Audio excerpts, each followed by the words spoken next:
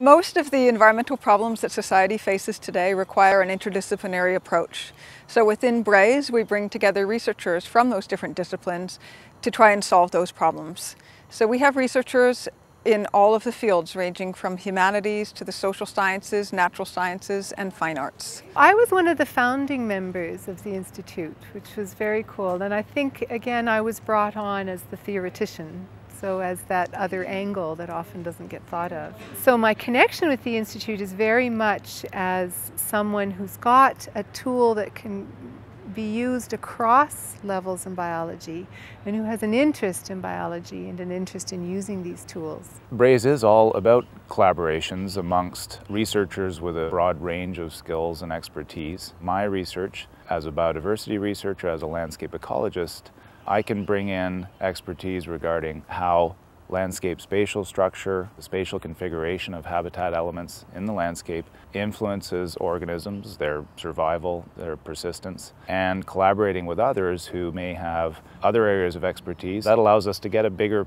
more holistic picture of the problems at hand. The BRAISE Institute is a collection of about 25 faculty members from UBC Okanagan and all of our graduate students and postdoctoral associates.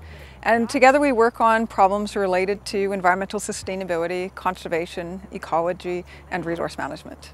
My research falls in the area called mathematical biology, which means that I use mathematics to answer biological questions. I really enjoy the collaborative part of the work, and I have to collaborate because my models don't make any sense if I just work on them theoretically with no contact with a biologist. What I think BRAISE has going for it is that we are a smaller university that's been embraced by the community so much, and we have these intimate partnerships with the region, with the city, with provincial stakeholders, with NGOs in the region, and I think it allows us that much more direct interaction and collaboration that similar institutes at other bigger institutions might not enjoy. The research that we do is important because our well-being as a society depends on having a healthy environment.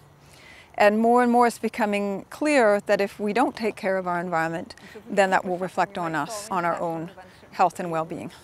In the future, I'd like BRAISE to become the place to come to for scientific expertise related to environmental sustainability.